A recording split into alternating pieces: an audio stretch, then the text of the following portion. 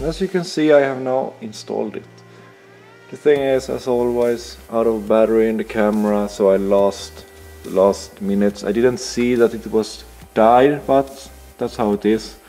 Incoming power here from the grid, outgoing power here to the servers, and I have connected interlink between those two, so it has its own fuse inside here. And then I can choose between the UPS or the solar system, and then you go to the 0, that's nothing, and then you connect to the actual grid instead. You can see no power out, and then I go to the grid instead. It turns out, and then it starts to give the power. So that's fine, it works really good. Please subscribe, like, comment, ask whatever questions you want, that will help me greatly.